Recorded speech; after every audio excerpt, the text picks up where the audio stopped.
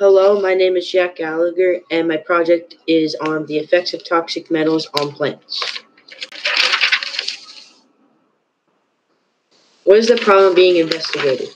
The problem being investigated is how toxic metals are entering into the soil and how they are harmful to the environment. They are harmful because they ruin crops by infecting them with their toxic material. They also affect humans because people can eat these crops and get very sick or even die. What is the hypothesis? There should be a natural way of taking out these harmful metals from the soil without any machines or chemicals, such as using plants. This is to prevent crops, humans, and the planet as a whole from being affected by these awful metals. Background info. How toxic materials in soil are harmful to the environment, crops, people, and animals. For example, China, India. Ever since the Industrial Revolution, countries like China and India have grown very dependent on factories to make money. Most of the time, these factories are handling very toxic material that is dangerous to all living things. These materials can cause some serious health repercussions for humans, like different forms of cancer and even death. Some of these toxins include mercury or cyanide. These countries don't have many rules in place or precautions for getting these materials out of the soil. That's where it becomes dangerous.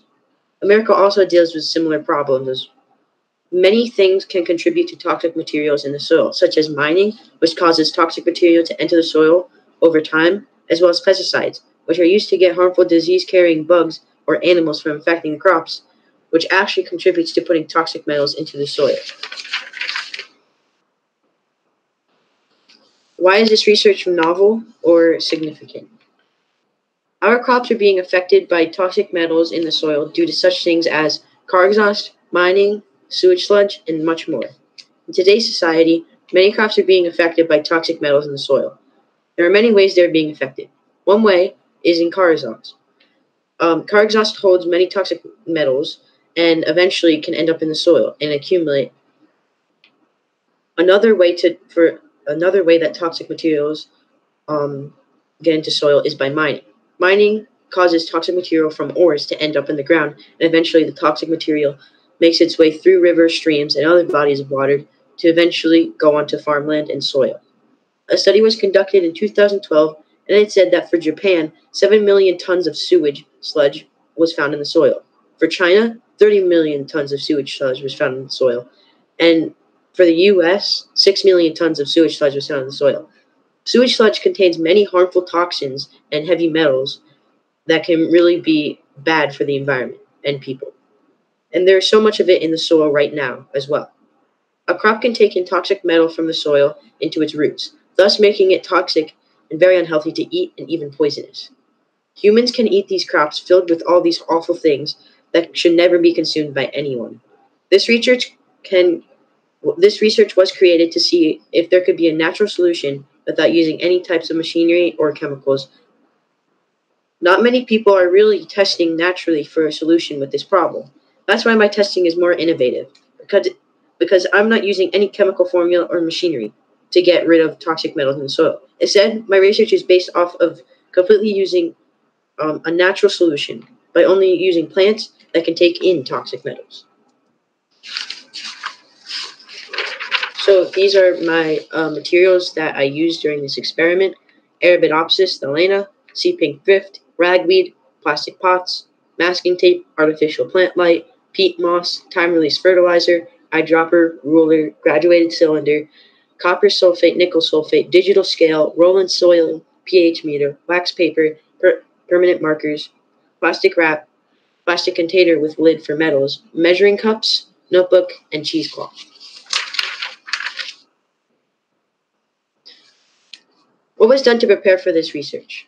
The first step needed in this research was to select and grow 3 separate types of plants: Arabidopsis, sea pink thrift, and ragweed. Germination period, meaning germination means the beginning stages of planting seeds. Each plant has different procedures for germination. For sea pink thrift, the seeds were placed in the refrigerator for 10 days. Then they were soaked in warm water for 8 hours. After that, they were placed in pots in fertilized soil, and finally, they were placed in darkness for approximately a week. For ragweed, planted seeds in fertilized soil and began watering. There were no special germination steps to follow.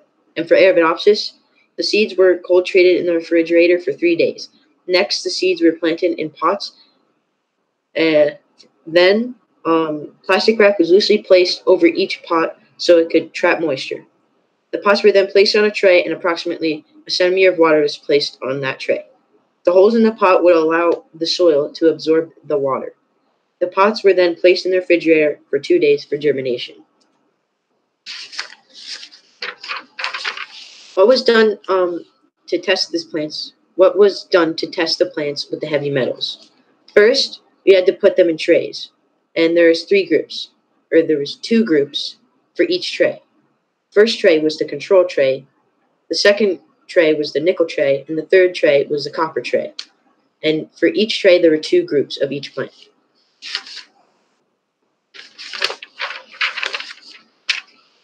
What was done to test the plants with the heavy metals? To test the metals in the different plants, initially two solutions were created, one with nickel sulfate, the other with copper sulfate. Each solution was made up of 1.6 grams of one type of metal, either nickel sulfate or copper sulfate, and combined with 100 milliliters of water. Then 25 milliliters of solution was placed into each of the designated pots that either contained copper sulfate or nickel sulfate. The liquid solution was evenly distributed amongst the pots. 25 milliliters of each solution will go into C. pink fifth group 1 and 2, ragweed group 1 and 2, and Arabidopsis group 1 and 2. After only 2 doses of the metal solutions, all ragweed and Arabidopsis reacted negatively at a faster pace than expected. As a result, a new solution was made to dilute the metals, further to minimize the impact of the metals. This solution includes 1.6 grams of one type of metal, either the nickel sulfate or the copper sulfate, but then was combined with the greater amount of water, 1,000 milliliters. This new solution was placed into group 2 of each plant. Each plant was placed under artificial sunlight lamps, and there were 6 of each plant. All plants were split up into 2 groups, group 1 and group 2. There had to be 2 plants, each being affected by nothing or the control plant. Then there had to be 2 plants, each affected by nickel sulfate, and 2 plants affected by copper sulfate. And that is how the testing was set up.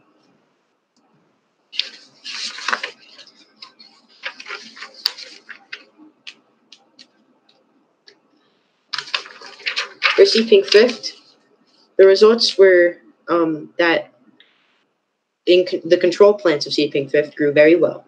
C. pink fifth was the best to reduce the toxic metals in the soil. But looking at the data on the graphs, the pH of the C. pink fifth did drop in group 1 with copper by a lot on February 21st. But by March 1st, it made a very positive comeback. C. pink fifth was also the only plant out of the 3 that didn't die in either of the toxic metals in group 1 or 2.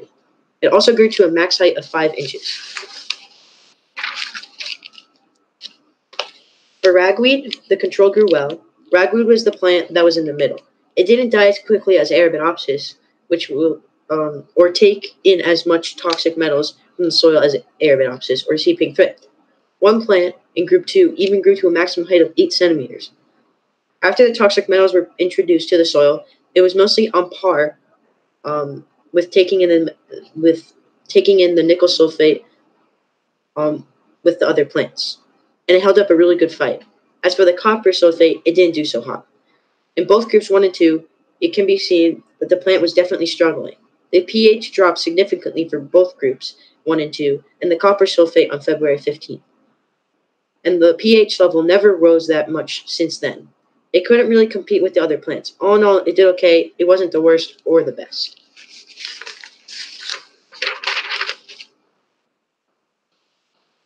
For Arabidopsis, the control grew well.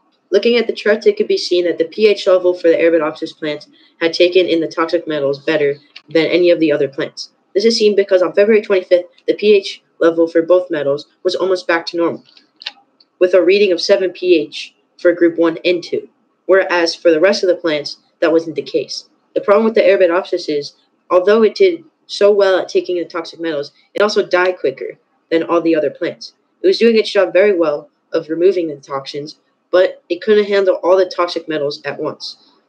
It was also a very small plant and only grew up to a max height of 3 centimeters.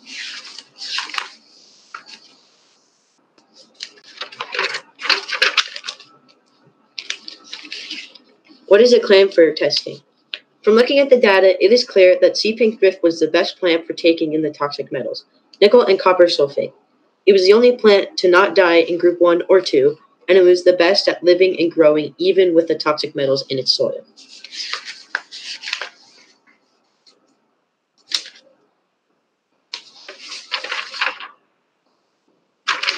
What are the next steps? I want people to become more aware of the environment and how important it is to all living things. I want people to see that the environment is under attack and that toxic metals can pollute the soil and harm humans and crops. I want to see more people finding new solutions to solve this problem and put an end for good to this problem for good. I hope in the future to start really thinking about what I can do to test and make something to prevent toxins invading and poisoning plants.